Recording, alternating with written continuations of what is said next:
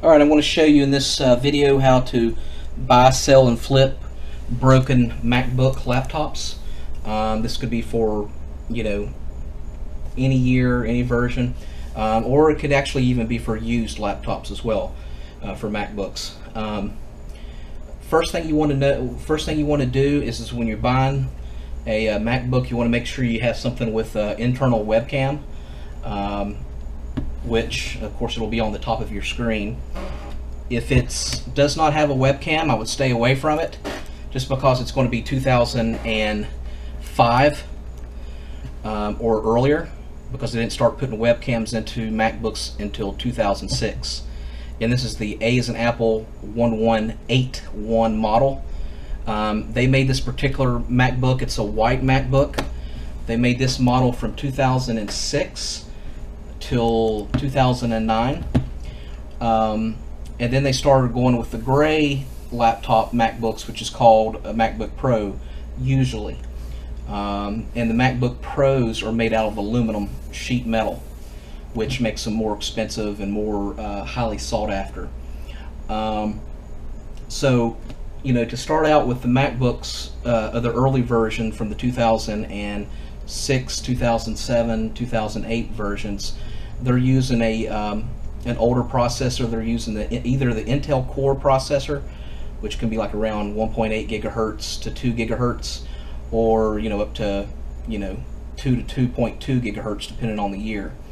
And they use an older kind of memory, which is called the DDR2 memory. And you'll notice that the little notch here, where you insert it into your MacBook, will be on the far left, as opposed to the newer ones called the DDR3. They're a little bit further over on the left side, closer to the middle, the little notch there.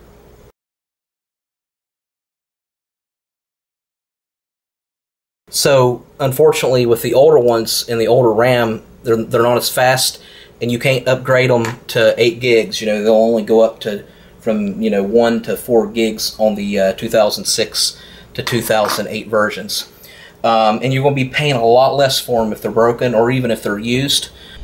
This again is the white MacBook from 2006 to 2008, and you'll usually be able to pull the processor from under the battery. And what you do is you get you a large flathead screwdriver, and you just turn that little notch there, and they're going to usually have the serial number underneath the battery. The hard drive is right here, and then you undo these screws here in the middle, and your memory would be right there. There's going to be 2 of them. And again, I would highly recommend against paying too much for these. If they're broken and someone tells you that they got one, you're really only going to want to pay from anywhere from 20 to 50 bucks for it.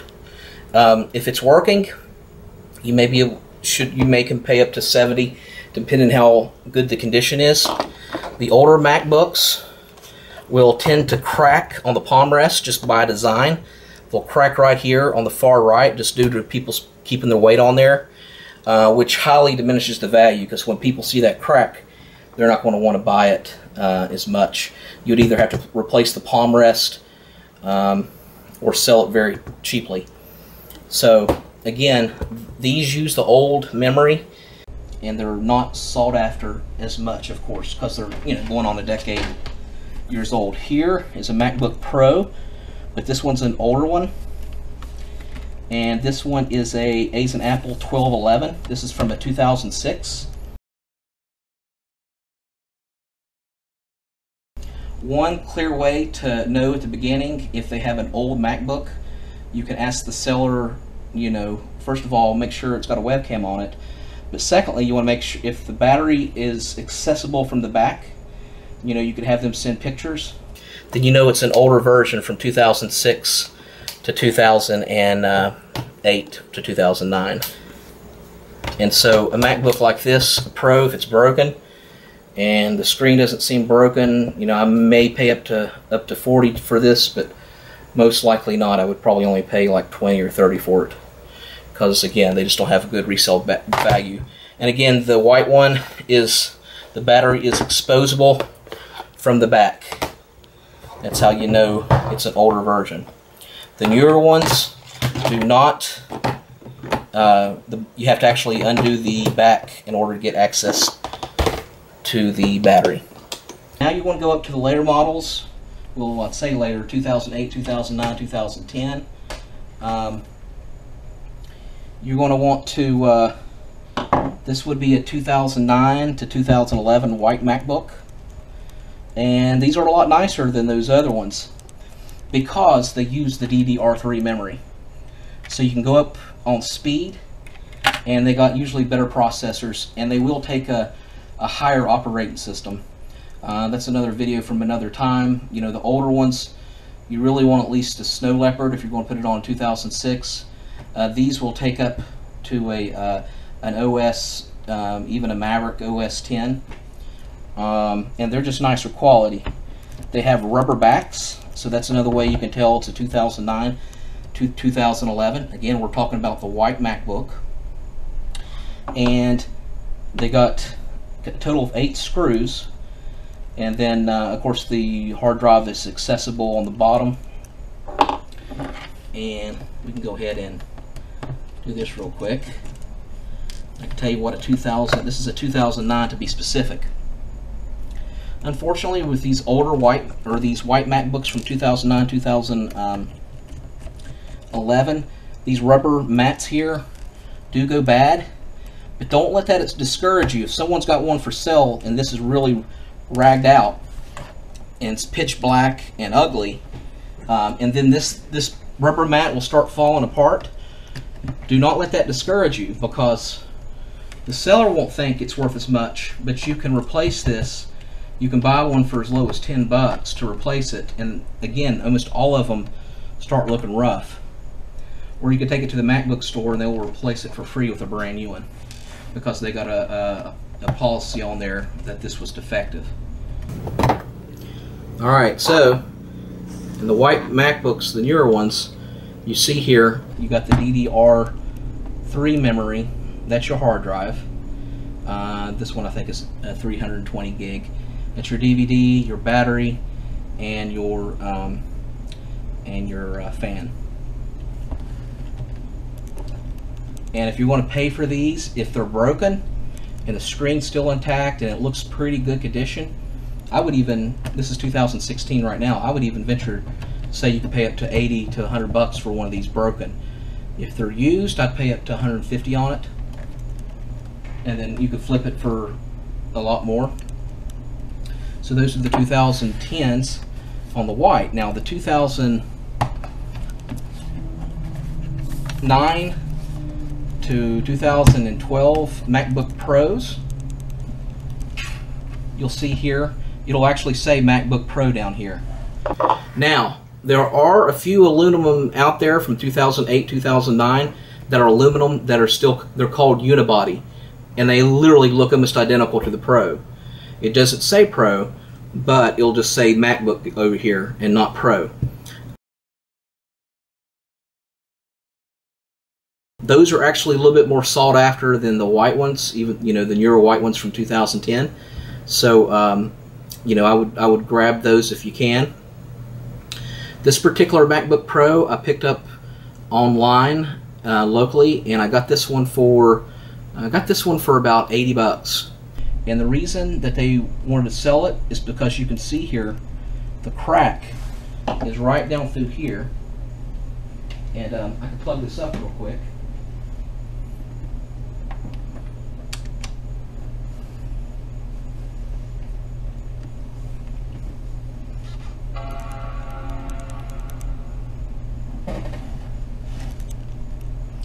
As you can see there, there's a crack right here. But it didn't actually go into the LCD, which is a good thing, because this is just a protector of the LCD. So you can buy one of these on eBay for like 10 to 20 bucks. It's the same thing as this. You take a warm hair dryer, go around there, and you chip away at this plastic, and this will adhesive on there and look brand new. So for a MacBook Pro that I paid $80 for, it worked perfect. And actually, it wouldn't turn on when I received it because the RAM was bad. When I switched out the memory, the RAM, it turned on just fine. So, you know, when I replace this and then change out the battery and put the original operating system on the hard drive, this thing could sell up to $300. Even though it's a 6-year-old MacBook Pro, it still will have a higher value than, let's say, a Dell or a Toshiba or another a PC computer.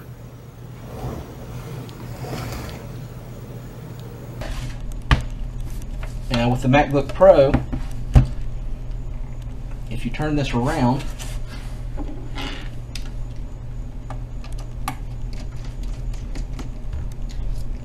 this one's got 10 screws. You see it's almost identical to the white one that we had. And to be honest with you, the only really difference is this one's made out of plastic and this one's made out of aluminum. And to be honest with you, you know, for the money, the white one's almost as good as the Pro.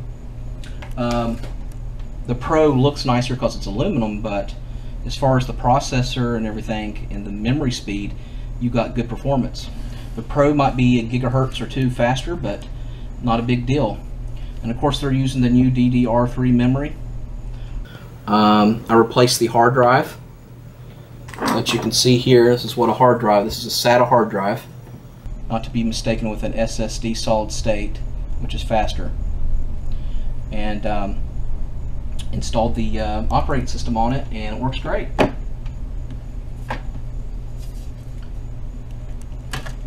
So that's the MacBook Pro.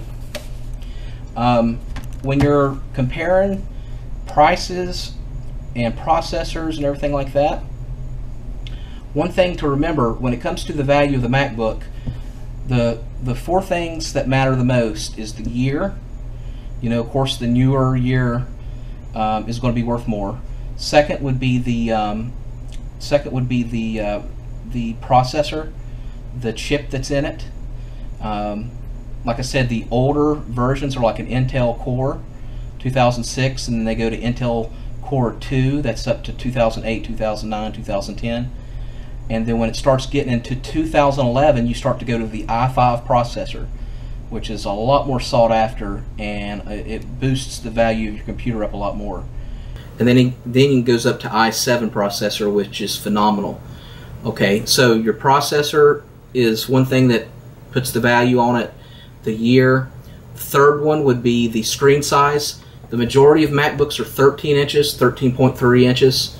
And to measure screen size, you go from one corner to the opposite corner. So 13.3 inches. A lot of people want the larger screens, the 15.4 inches. And so those will go for a little bit more.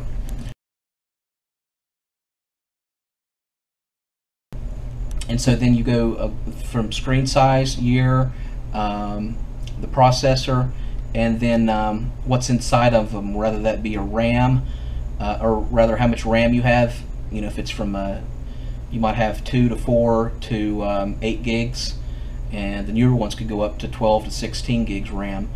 And then your hard drive size, you know, you can go anywhere from 80 gig hard drive up to a terabyte. You know, I would really look for 500 gig for the oldest models, but that is not a bad thing if you have a smaller hard drive or less RAM, because that is one thing can be upgraded. Look at the individual parts. You know, the sum of the parts are worth sometimes more than the laptop itself, especially with the newer versions. So when you're buying a laptop, a MacBook especially, you got several things of value. You got the screen itself, and so what you're doing is when you buy one, you start adding up the individual parts. So if you can't fix it or whatever, you know it's worth money. You look at the screen. If the screen is good, you look at the lid, the quality of the lid. Something like this, a lid assembly with a screen on it, can go up to as much as 100, 120, even for a 2010 MacBook.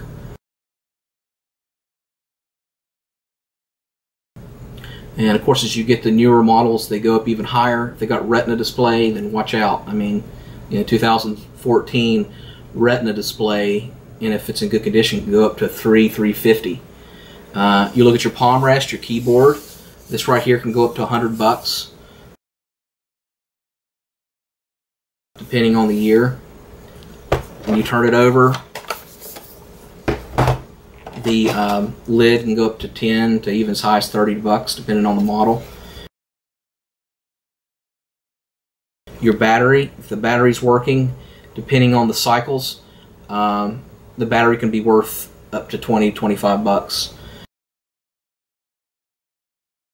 Hard drive can be worth anywhere from $10 to $50, depending on the speed and the amount of storage space in it. The DVD is worth money. It can be worth up to $20, $25. The RAM, if you get the newer DDR3 RAM, these can go from anywhere. If they're a 4 gig chip, which is what this one is, a 4 gig chip can go anywhere from $25 to $50, depending on the speed. They even have 8 gig chips in DDR3. These, believe it or not, the 2 gigs can go up to $15, because of course the 2 is more sought after than the 1 in the DDR2 models. The power cord. If you check out the power cord and you ask the seller about the power cord, ask them if it has it in there. If it does, a good, genuine, good quality power cord can go up as high as $30, $40 resale value. So you add all these up in your head, and then you see if it's a good deal. If you break even, if that gives you an education, it's worth it. As you can see here, here's a brand new power adapter. But if you notice, it does not have an Apple logo on it. If it does not have an Apple logo, it's a generic charger and it's worth less than something that's genuine. But there still is value in it. A genuine, of course, is going to have the Apple.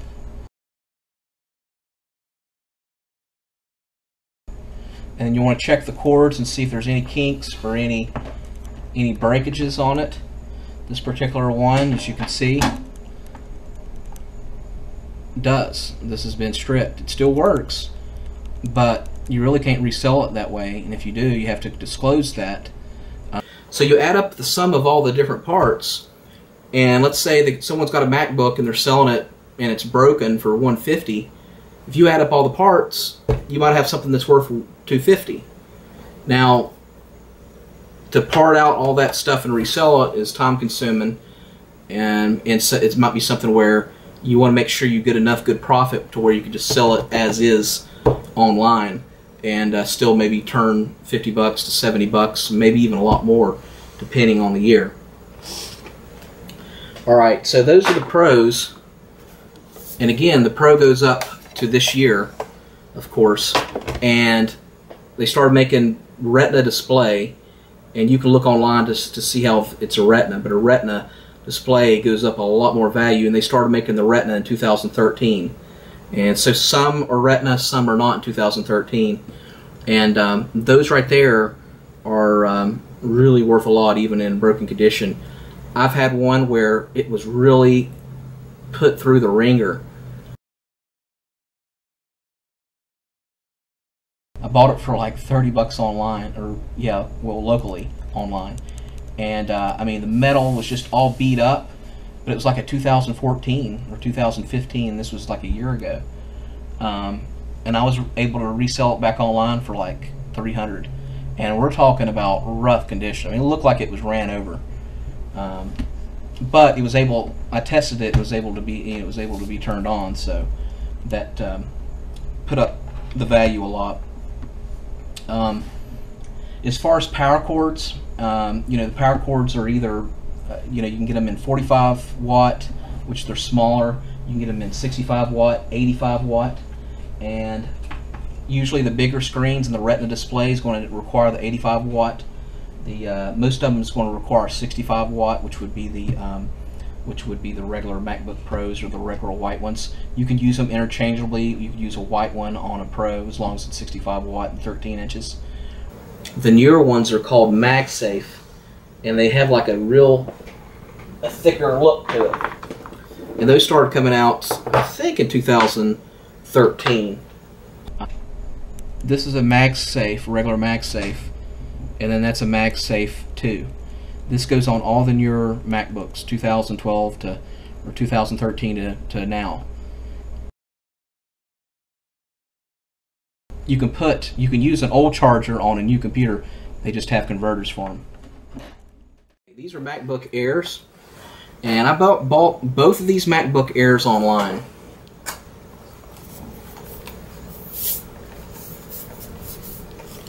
One, the webcam just wasn't working, and I think that one has a hardware issue. And then the other one has a problem with not turning on at all. The one that does not turn on, I got for $220. It's a 2014 13-inch MacBook Air, and bought it locally. And that one, fortunately, I was able to determine it was an 8 gig of RAM, which is really good for a MacBook Air.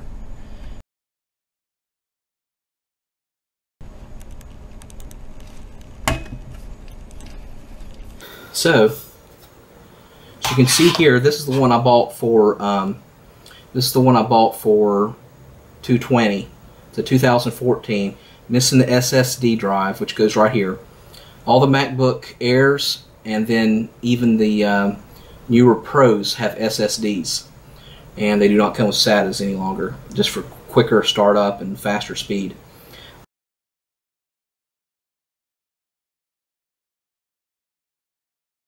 I was able to determine that this one did have water damage, and if it's got a little red indicator, this shows that it does have water damage, and I could actually see corrosion on here. If you see any visible corrosion on a MacBook, when you get it home, you could actually go over it and see if you can get the corrosion off. I was able to use denatured alcohol in a toothbrush and then dry it and see if you can get it to work again. If you do get it to work again, that means you can resell it for a lot more, just because you can document that it did turn on. You can grab the specs, which is what I did with this one, but you do have to disclose that it does have water damage. But again, people will be willing to pay more for it if they see that you actually turn it on and they were able to see the screen works and the processor actually did turn on, and then you can test the battery, the keyboard, and everything. So that is a very good thing. So for this particular one, I bought for $220. I should be able to get up to $400, maybe even a little bit more for this one. So that's a nice little profit. Flipping one that I don't, and we're talking about broken now. I want to sell it as a broken computer and disclose that it has water damage, but I'm still going to be able to make pretty good money on this one. This particular one, this is another MacBook Air. These are both 13 inches, and the 13 inches are of course a lot more sought after. And this particular one I actually was able to grab for like $280.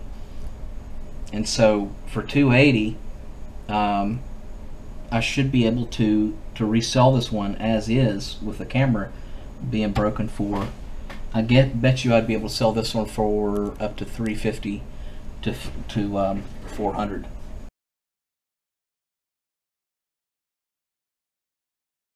You're going out on the field and you're buying MacBooks locally, I'd highly recommend that you meet them in a public place. I would not meet them definitely not at your place, and I definitely would try to meet them like in a local place where it's highly, there's a lot of people around. You can meet like inside your own bank, inside the bank is a good place to show or to buy a MacBook from at, or to even resell. Inside of a restaurant is a good idea. If the MacBook is working, if you're showing the MacBook, or you're buying a MacBook that is used and not broken, it's good to go to a fast food restaurant or a Starbucks that has Wi-Fi. That way they can test it, or vice versa, you can test it. And then you just have less chances of there being crime if you do that. I would recommend I would definitely recommend you bringing like a screwdriver with you, and just go ahead and keep one in your car at all times. I would have one for a MacBook Air. The MacBook Air does use the torque screwdriver, but you can get that at any like Home Depot. A small Phillips head screwdriver, 2 MacBook chargers. You can use these interchangeably with MacBook Pros and the white ones. You could even test out the 15-inch screen with a 65 watt. If you're just testing it to see it turns on, it's not going to hurt it. So you can do that. That way, if they say it turns on or whatever, and the hard drive is just bad, then you're still going to be able to test that out and just to make double sure. Then you need to get like a little power adapter converter for your cigarette lighter in your car. When you buy it locally, you definitely want to check it out. Make sure there's no dings. Make sure there's no any cracks in the screen, and it depends how good of a deal. If you're getting a real good deal, you don't necessarily have to open up the case to look at the logic board, especially if it turns on. But it depends what kind of price that you're paying for it. Again, you're going to learn this from trial and error, and it's going to speed up the process the more you know what you're buying. And you could literally, within buying a dozen MacBooks, you'll be able to take a look at it almost immediately, and you could add up the money to see if you can make a profit or not, and how good of a profit that you can make. And when you're looking to buy broken laptops, or even used laptops online, several places you can look. You could actually put a small ad in the local newspaper stating that you buy broken MacBooks. You can put ads on Craigslist. I'd recommend every other day putting an ad on Craigslist saying that you buy broken MacBooks, and just leave the ad real short, and just leave your phone number. You'll find the majority of people do text. They won't call, they'll usually text, which is fine. That saves you time. You want to make sure you leave your phone number in the ad and how to get in contact with you, and you really want to be brief and short. You want to tell them to let you know what model it is, what's wrong with it, and how much they want. And preferably, if you can get them to name the price, that's preferable. They're going to want you to name the price, but if you do that, then you can't go down, you can only go up. So what I do is I usually tell them, I'm like, well, it's your computer, you know what you paid for it, you know what you want, just tell me what you want.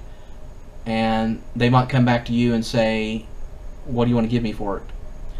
Just say, well, just let me know what you want. And that's the way I usually do it. And then they could either give you a crazy number that's way too high, or they can give you a great number which you can buy from there. If eventually they just don't do it, then just throw them out a number that you feel safe about. When you do have a seller, if it's one of the newer Macs, I wouldn't really bother with this if it's an older Mac. But if it's one of the newer ones from now to even 2012, 2011, 2011 and up, I would say, can you give me the serial number? That way I can run it. And just use that phrase. I'm just going to run it real quick. Now, when you say run it, they don't know what you mean. They don't know if you have access to, a police officer or what have you, or if you have whatever technology, but to get that information. But that's basically conveying to them that you don't want to buy a stolen MacBook. You don't want to buy a stolen laptop. And if it is stolen, then that'll scare them away, which is what you want to do. You do not want to buy stolen stuff for several reasons. Number one, it's the wrong thing to do. Number two, it's illegal to buy stuff that's stolen, possession of stolen property. I understand mistakes happen and you could accidentally buy something that's stolen. Don't worry about that if that's not your intention. And then number three, you just don't want to deal with that kind of people because they might be doing drugs or whatever. You just don't want that kind of people in your life. And then guess what? They're going to steal something else and they're going to bring that back. They're going to bring that to you. So, and then of course, if you have it and it comes out stolen, then you're out a laptop. You can't get your money back for it. So they stole from you.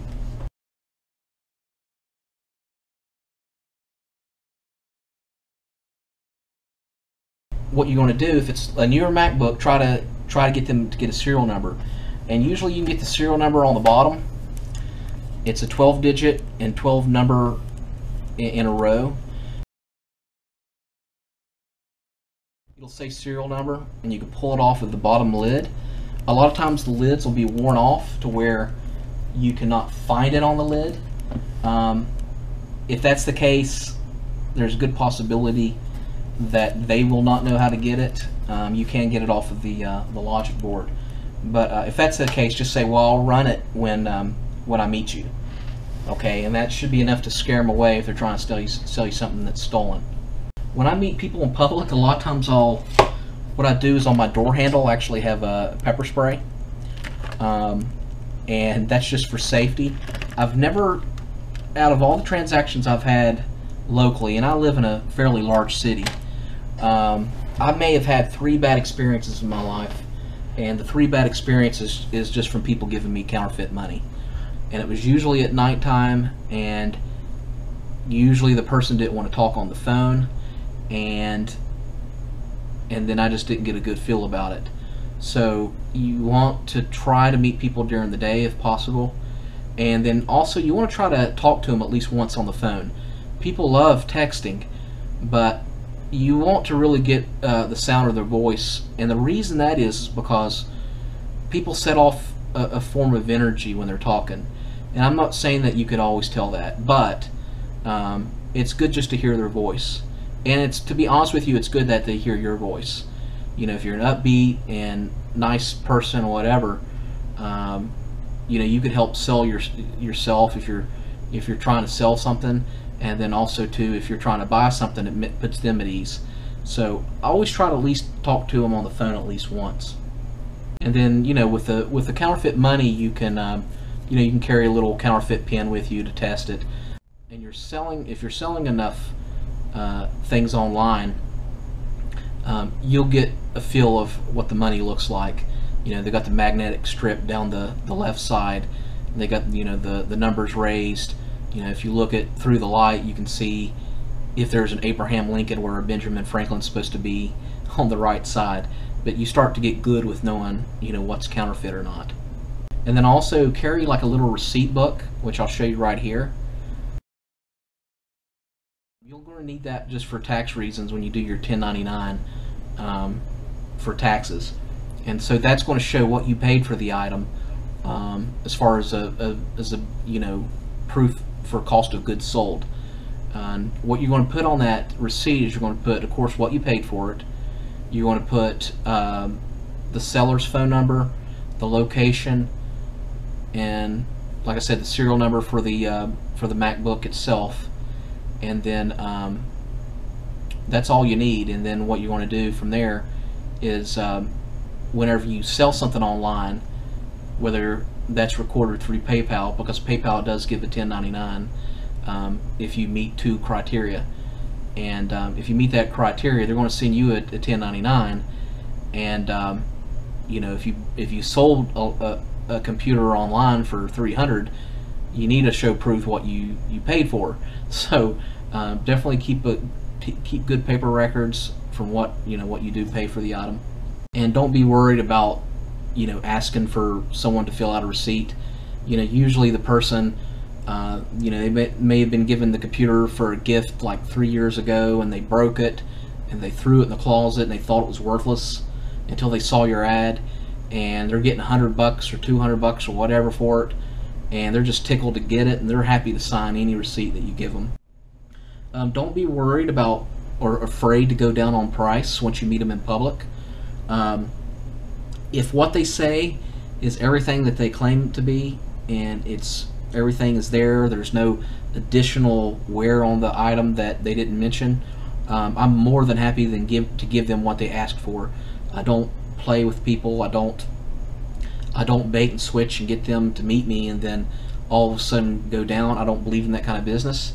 However, if there is something on the item, let's say that the MacBook has dings on it that they did not show in a photo or did not mention, or if you test the power adapter and they say it turns on and it doesn't turn on, or if they say it's got 4 gigs of RAM and it has 0 RAM or 0 hard drive,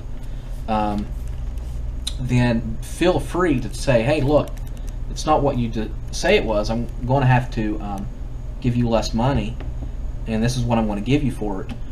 Usually people don't have a problem with that. Most of the stuff that you'll learn, you'll learn it within like 10 transactions, like the back of your hand. And so the key is to try to break even at first. Of course, you want to make a little bit of money, but as you get better and better at it, you're going to be able to spot better deals. You're going to learn not to waste your time with things that are older, and you'll learn what to buy, what not to buy. And don't be afraid to even lose money, because keep in mind, a MacBook is like an automobile. If you were to go out and let's say you were to buy a brand new, well, not a brand new, let's say you bought a used Corvette from 2008, okay, and you got an awesome deal you paid only $3,000 for it, right? And it started up when you saw it, and then you bring it home and all of a sudden it doesn't start up, right? Well, you're not going to say, oh crap, this Corvette's not worth anything, I lost $3,000. Of course not. You got all those parts, the tires, the motor, the body, everything. And so when you have that mentality that it's not an all or nothing thing, when you buy a MacBook as opposed to even a PC, you're buying the sum of the parts. So don't feel like that it's an all or nothing thing and that you're screwed if you get it home and it's not what it was when you thought what you thought it was. Again, when you have that mentality, then you're not as afraid to shell out $100 or $200 or $300 for a MacBook, because you realize MacBook parts are worth a lot more than, say, a PC. Now you can buy PC parts, or PC laptops rather, like Dell's, Toshiba's, Acer's. Those do have value, but I will tell you that with tablets coming out and the advancement with smartphones, that PCs, as opposed to MacBook, has gone down a lot in value, and it's very difficult to resell them and to get money for the parts as compared to a MacBook. So that's why I would try to stick with MacBook. But again, if you get good deals on Dell's or HP, don't be afraid to do that, and don't be afraid to maybe even get into the iPhones, to the Samsung Galaxies and the smartphones. When you get good at it, you start to realize that a lot of things you can fix yourself, even though you might not be a technician. You'll find that you'll buy MacBooks that don't turn on, you bring them home, you switch out the memory, and the only thing that was wrong was the memory, and then the MacBook works perfectly, and then something that you paid $100 for is now worth $350 to $400, and it happens a lot. So you'll be able to fix stuff yourself. Hard drives, a lot of MacBooks, the hard drive will just go bad, and it won't turn on, it won't go to their operating system, and then they think, oh no, my computer's broken. Well, it just simply needs a new hard drive. And again, you can get hard drives anywhere from $10 to $50 depending on the size. Reinstall its operating system, it's Apple's operating system, and wow, you got a good computer. So a lot of stuff you can fix yourself. A lot of people, the chargers break on them. Their charger will go bad, and they don't realize that the charger's bad, and then you take it home and then you plug in your charger, and then all of a sudden it's working, and you realize that the only thing that was broken is the charger. If you see something and it's got corrosion on it, you can, like I said, you can get denatured alcohol, and you can go over where you see visible corrosion. You can go over with alcohol with a toothbrush, and there are tutorial videos about that, and then go over with a hair dryer, and it might turn on afterwards. And like I said, you'd have to disclose that when you resell it, but sometimes you can revive a logic board that has gotten water on it. Okay guys, thanks for watching. If you have any questions, put it in the section. Thumbs up if you agree. If you don't agree, or if you have any tips, let me know in the comment section. I'm somebody that's open to criticism, and with criticism you can learn, and you can learn new ideas and the way people do things. So please put your comment in the comment section.